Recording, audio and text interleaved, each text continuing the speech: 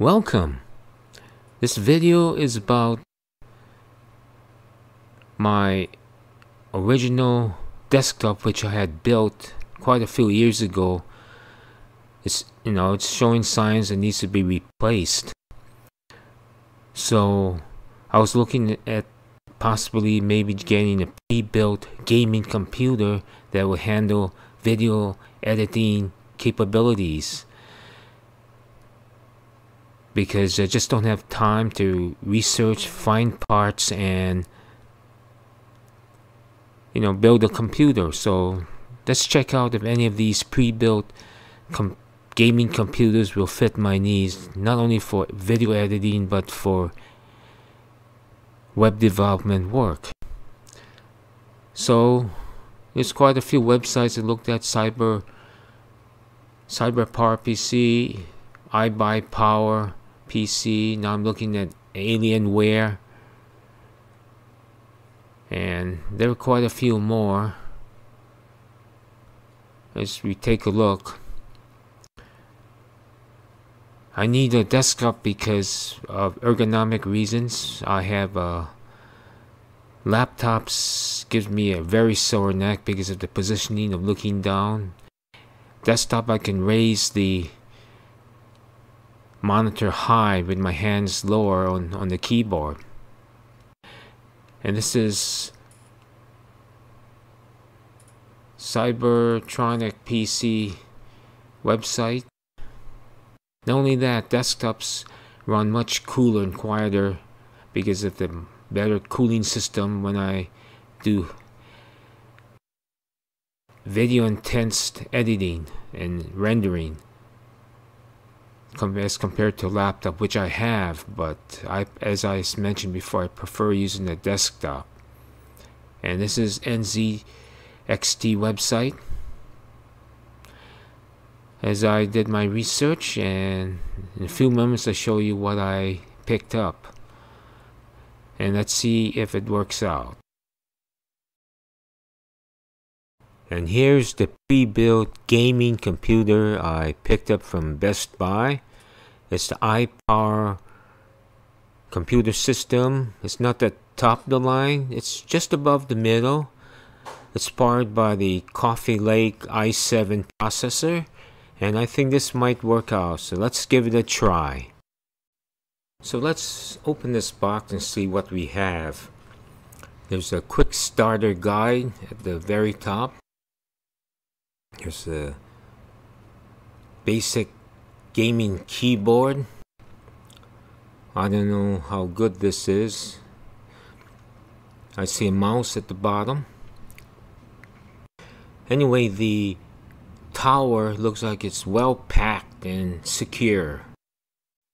Alright, I took off the side cover and let's take a look inside this tower.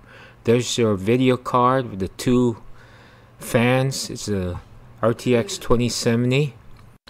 CPU cooler fan.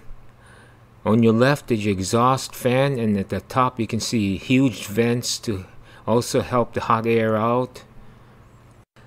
On your right is the intake fan with input vents on both sides and a huge opening in the bottom of the case.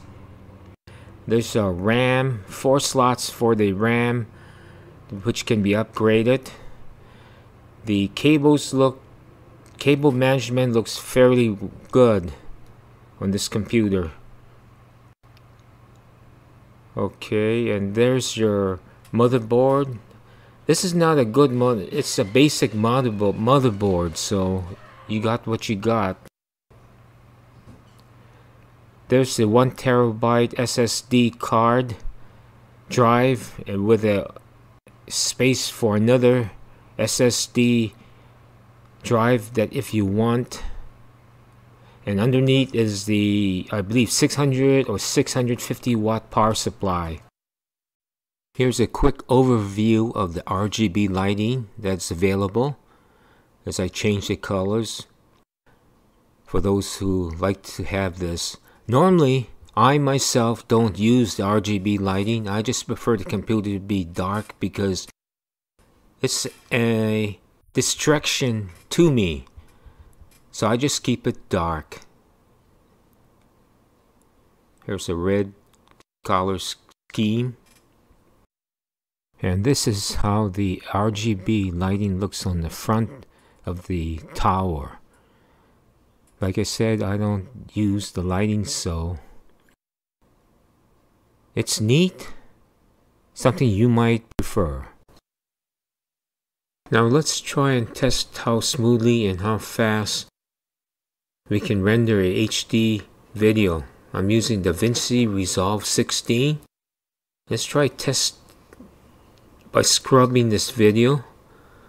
It does a very smooth job with no stuttering, which is great for editing the video, where you can stop, pinpoint exactly where you want to. Okay, now let's render this video and see how fast it will take to output an MP4 video. Test speed, title, let's see, MP4 and full HD quality video. Let's enter that to this wheel. Start rendering. Now I'm going to open up NZXT monitor, which checks our CPU and GPU temperature and load. Okay, I'm going to pause the video right now. Now that the rendering process has been completed, let's see, it took 1 minute and 53 seconds to render a full HD quality 15-minute video, which is not bad. Let's take a look at this video that was just processed. There it is. Okay. Now maybe later on I'll test some 4K footage and see how it renders. I don't do too much 4K, usually short versions, 1 minute or less, but we shall see what comes out later. The earlier versions of this package or setup contained a RGB remote control to control your RGB colors.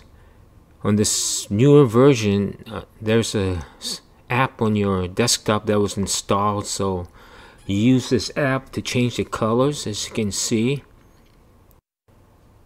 and various controls. You can change the style, static breathing, change the speed, strobe, cycling, whatever is your thing. Like I said, I don't use it. I usually turn it off. But if you want it, you can quickly turn it back on. So that's how you control and adjust the colors of your RGB on the desktop tower. So many options for, usually gamers like to do this. So in conclusion, I just have to give this computer a break-in time and see how it works 2 weeks from now. In the meantime, we will build another computer, possibly.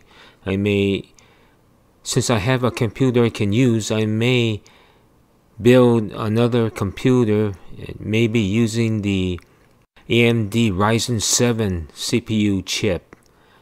But only time will tell, and thank you for watching, and hope this video has helped you decide on what PC pre-built gaming computer you can use.